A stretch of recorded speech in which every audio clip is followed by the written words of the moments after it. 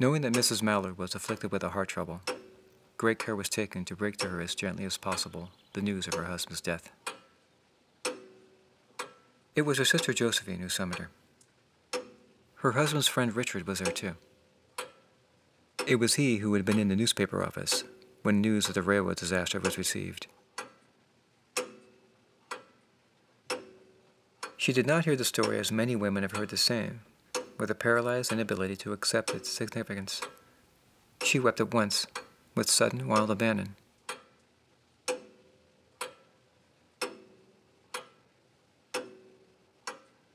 When the storm of grief had spent itself, she went away to her room alone.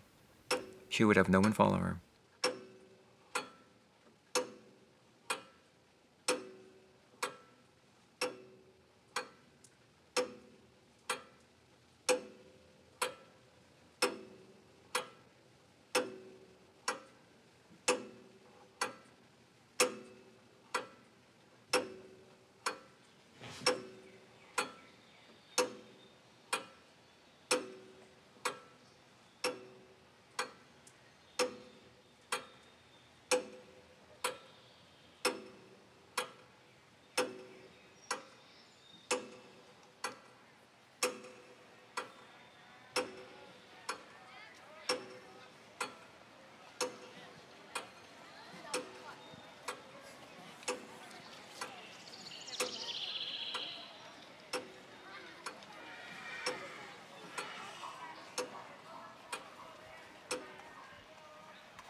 Free.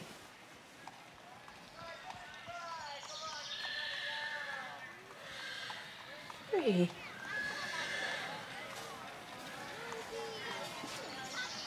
Free. Free, body and soul. Free. Free. Free. What are you doing, Louise? You'll make yourself ill. For heaven's sake, open the door. I am not making myself ill. No, I am drinking the very elixir of life from that open window. My fancy is running wild with the days ahead of me. Spring days, summer days, days that will be my own. Surely you must feel some grief. I know that I shall weep again. When I see Brently's kind, tender hands folded in death, his face fixed, gray and dead. But I see beyond that bitter moment, a long procession of years to come that will belong to me, absolutely. There will be no one to live for me. I will live for myself. No powerful will bending mine in blind persistence.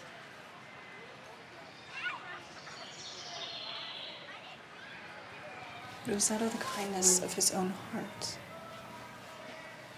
A kind intention, or a cruel intention, makes the act seem no less a crime. Mrs. Mallard did not stop to ponder if it were or were not a monstrous joy that held her. I had loved him, sometimes not. But what could love, the unsolved mystery, count for in the face of...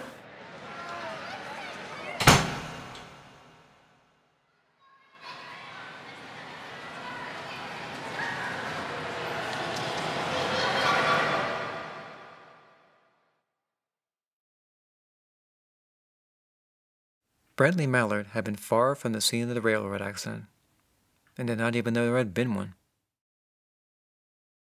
When the doctor came, he said she had died of heart disease, of joy that kills.